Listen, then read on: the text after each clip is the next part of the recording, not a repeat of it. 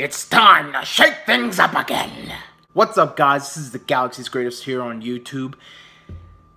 We need to talk about the future of the WWE and where it needs to go. I have 2 words for ya. Brand extension. It's been a while since we've had the brand extension. When it first started in 2002, things were looking pretty good, especially for SmackDown. And times changed, and eventually the brand extension died off, and now we're left with 3-hour Raws, which feel like chores, and these SmackDowns that don't feel important at all. So we need to change that.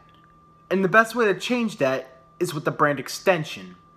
And here are a few reasons why. Starting with number 1, superstar health. It is no secret all these superstars have been getting injured left and right. Just to name a few. John Cena, Seth Rollins, Neville, Luke Harper just got injured. Daniel Bryan, of course, being forced to retire.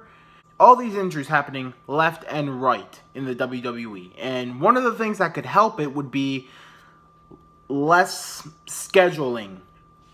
If you just keep the superstars, Raw superstars on Raw, SmackDown superstars on SmackDown, it's going to be, a little less work dates, and on top of that, not just physical health, but mental health. All the travel, it just stresses out people in general. If you cut all that out, you'll see less injuries and better performances. Reason number 2, it's going to create more stars. Right now, the WWE is pretty much Roman Reigns, Brock Lesnar, who's only a part-timer, Roman Reigns, Dean Ambrose, who the WWE just doesn't want to give him the ball, I guess. Roman Reigns, Cesaro's injured, John Cena, who's injured, Seth injured. Roman Reigns, God! Roman Reigns. It's what it really feels like right now. Hey, Kevin Owens, we don't have anything for you. Here's a championship. That's all it feels like right now. I mean, it's not just the Intercontinental Championship. Believe me, it's a lot more. But there's so many guys that should be getting over that aren't right now because they don't feel important with the current scheduling. But if you split the rosters, it's going to give a lot of superstars more chances to shine. And we need that right now. Let's move on to number 3 before I go on a rant. It's going to boost ratings, especially for SmackDown. SmackDown, I'm not sure what the ratings are right now, but I'm pretty sure they've gone down since the Ruthless Aggression era. But if you make SmackDown feel important again by making it its own brand, bing, bing, bing, they're going to go up. And as for Raw, Raw feels it's like a chore, just same old. But if you just have exclusive roster, cut it down to 2 hours. Please cut Raw down to 2 hours. The ratings, bing bing, back up. And reason number 4, it's going to help bring in new talent. I'm talking specifically with the draft.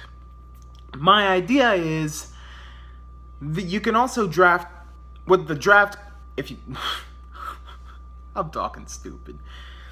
With the draft, there's going to be superstars being picked. But you know what? Why exclude just the superstars on the main roster? You got NXT stars. I mean, maybe some of them that are ready to be called up can go into the draft. That's how they get noticed. And then you could start all your vignettes and everything. And it all makes sense. And I'm not just talking NXT. I'm talking free agents. Free agents that are signed that are ready to go on the main roster. Main example, Bobby Roode just left TNA. He's like 39 years old. He has a solid 5, 6, maybe even 7 years. And you know what? That's all you need. Put him on the main roster, sign him immediately, and you can put him in a draft. And same goes for Eric Young too, who also left TNA. And reason number 5, it's going to create more opportunities for the WWE Network. With the draft, it could go 2 ways. You could either do what you normally do and have it on Raw, or you can make it its own network exclusive. Gets more views for the network, Or heck, even have the supplemental draft on the network as well. Something like that. And with split rosters, maybe if you want to do like big shows for just a specific roster, because I know they're going to do pay-per-views with multi-brand, you can have like just a certain roster, just have them have their own like little show with importance, but like treat it as a pay-per-view maybe. I don't know, they're just some of my ideas, but those are 5, and there's a lot more reasons why the brand extension must come back.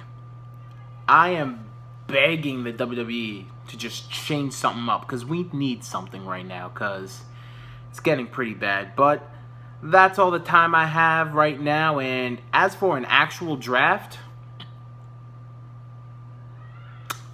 I'll save that for later. This has been the Galaxy's Greatest. If you like this video, give me a thumbs up. And if you agree with me, disagree with me, have any more ideas, you could drop them in the comment section below. And you gotta subscribe. I need it, baby. Subscribe today to the Galaxy's Greatest. Tune in for more content. Wrestling, football, stupid stuff. I do it all.